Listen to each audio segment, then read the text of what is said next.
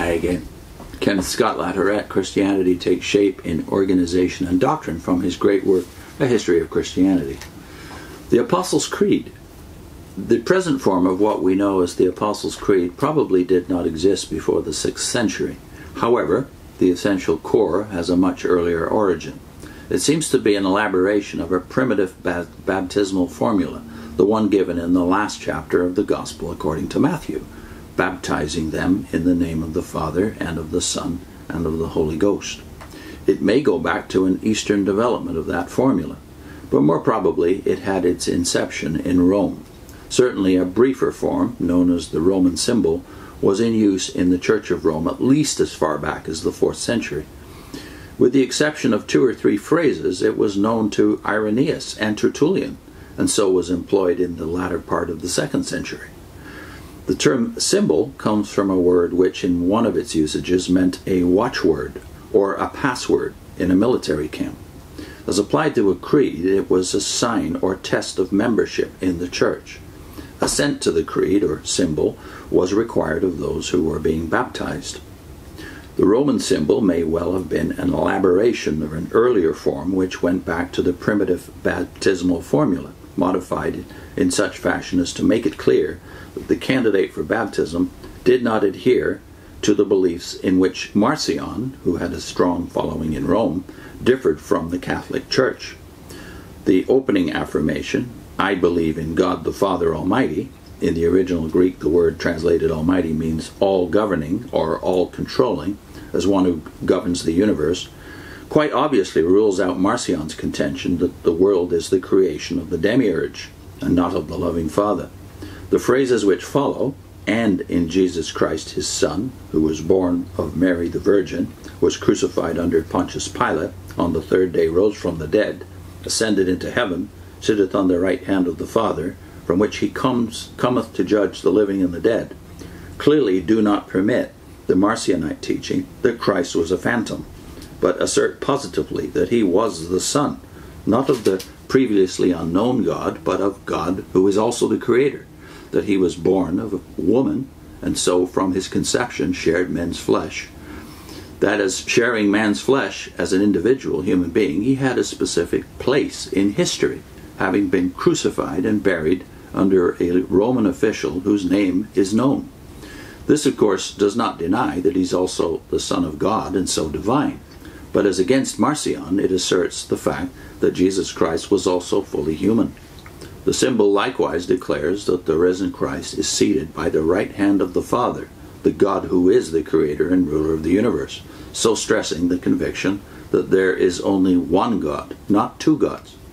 By emphasizing the belief that Christ, the Son of the Father, is to be judge, the Creed is repudiating, either deliberately or without that view explicitly in mind, the Marcionite contention that it is the Demiurge, not the Father of the Son, who is the judge.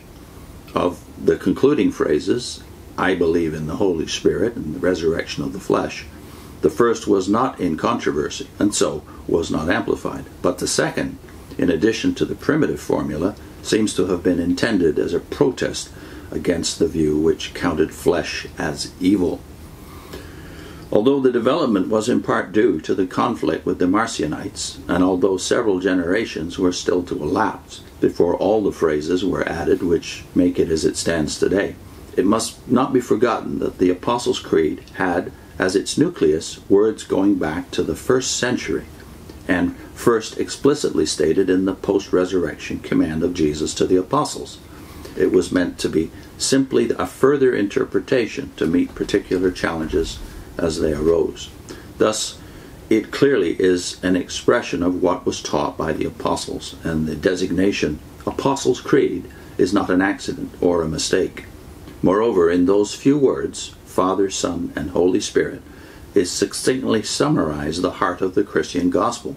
God who is Father, who once in history revealed himself in one who was at once God and man, and who because of that continues to operate in the lives of men through his Spirit. In this is the uniqueness of Christianity. The continuation of conflict within the church is the next subhead. The methods to which resort was had against Gnostics, Marcionites, and Montanists to preserve the integrity of the gospel, and the efforts to further the unity of Christians in one fellowship, were by no means entirely successful. To be sure, as organized bodies, these three dissident groups eventually died out, although not until several centuries had elapsed. However, other causes of contention arose, and indeed have continued to arise across the centuries. Some of them were healed without a visible breach in the church, but others were so potent that the acceptance by all parties to the dispute of the apostolic succession of the episcopate, the authority of the New Testament, and the Apostles' Creed did not stop formal and permanent division. Still less was the rupture prevented of that unity envisaged by Christ and such of his early exponents as Paul, that based upon love. He seems to be referring here not only to 1 Corinthians 13, but to John 17, the high priestly prayer of Christ, that his followers be one. Briefly, he touches on the Easter controversy. An acute early controversy, one which ran concurrently with those aroused by Gnosticism, Marcionism, and Montanism, was over the time for the celebration of Easter. Although our first certain notice of Easter is from the middle of the 2nd century, that festival, commemorating the resurrection of Christ, was presumably observed by at least some Christians from much earlier times. Differences arose over the determination of the date.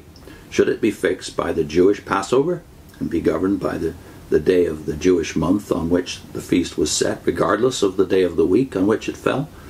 This became the custom in many of the churches, especially in Asia Minor. In contrast, many churches, including that of Rome, celebrated Easter on the first day of the week, Sunday. It was the first day of the week when Christ rose from the dead, and which, because of that fact, was early observed as the Lord's Day. Disputes also developed over the length of the fast which was to be observed preceding Easter, in commemoration of the crucifixion, and as to whether Christ's death occurred on the 14th or on the 15th day of the Jewish month of Nisan. In various parts of the empire, probably not far from the end of the 2nd century, synods met to decide the issue. In general, the consensus was for Sunday, but in Asia Minor the bishops held to the other method of reckoning. Thereupon, Victor, Bishop of Rome, in the last decade of the 2nd century, sought to enforce uniformity by breaking off communion with the dissenting bishops and churches. Irenaeus expostulated with Victor on the ground that the differences in practice had long existed without causing a breach in unity. Ultimately, the observance of Easter on Sunday prevailed, and probably the prestige of Rome was thereby enhanced.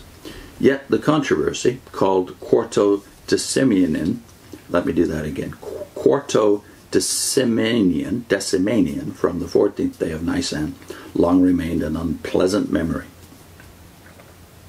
Next is the Novatian and Donatist divisions. Put in a link to our video on the Apostles' Creed. Christian unity, going back at least 16 centuries, Christian unity versus JW uniformity.